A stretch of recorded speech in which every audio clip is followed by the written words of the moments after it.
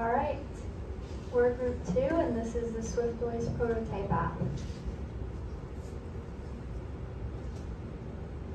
So what is SwiftVoice? So we've made a mobile scheduling app named SwiftVoice with our character, which is a tortoise. The purpose of this is to give users a central location to store their day-to-day notes, habits, tasks, events, and goals. We separated it into 2 sections. One's a calendar, which can store habits, tasks, events, and goals, and the other is a notebook, so you can do reminders and other things.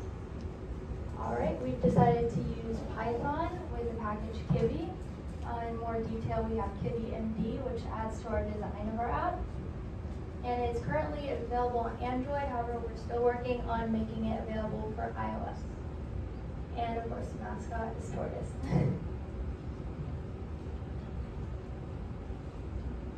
Okay, so this is our ideal design as of right now. This is where we want to get it looking by the end of the semester. So we have 3 main pages. We want to make it very user-friendly, which is why we have the toolbar at the bottom. So in the middle, we have the home screen button. To the left, we have the calendar button. And to the right, we have the notebook. So each of these images show what each of the screens would look like. So the first one is the home page. The second being the notebook, which will have all of your notes listed, and then also the create note button.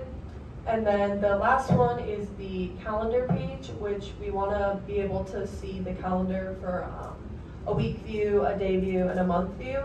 And it's a little bit hard to see the dots, but once you input an event and it shows up onto the calendar, they'll be color-coded. So for the red dots, it'll be a habit, the blue dots are events, and the purple dots will be the task. And then moving on, we're going to show what the app looks like right now. So here's the app. On the right is the window where it's running, and then this is the PyCharm, the IDE. So it starts off, I have here calendar, and it is accurate. So it is accurate. It uses the Python calendar class along with the datetime module to basically to get the data from and then display the calendar onto the GUI. So all of these are totally accurate. You can go back to like see leap years and stuff. You can go ahead. These are the individual days are datetime objects. So we're ready to implement where we can add events and such. With the notebook here, so you can do a lot of things with this. You can put on the note, pull it up. You can edit the note.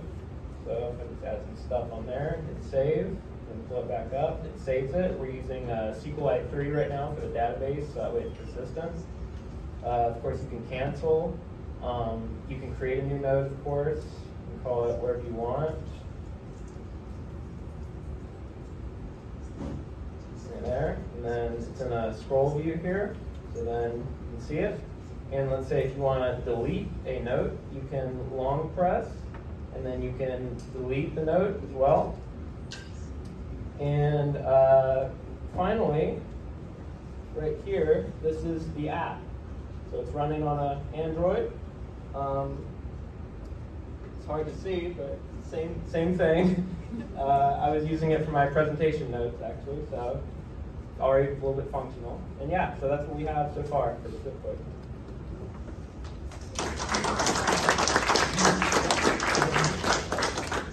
Just want to prove it does work.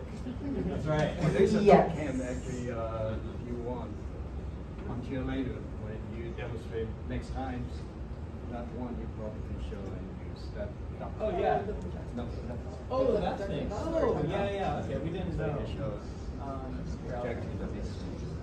Yeah, so for the next steps, yeah, on our project, we just want to improve the overall design. As you guys saw, our ideal design doesn't look quite the same as what we have right now, so we want to get that looking better, more aesthetically pleasing.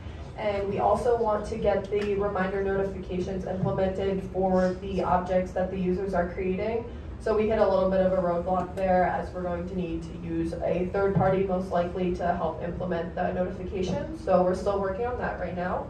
We're gonna also implement that functional toolbar, and then we also would like to implement a login screen. So this will show up before users get to the home page, and that will help store the notes and events along into an account. And then we're also going to work on our app logo, and that'll be it. All right.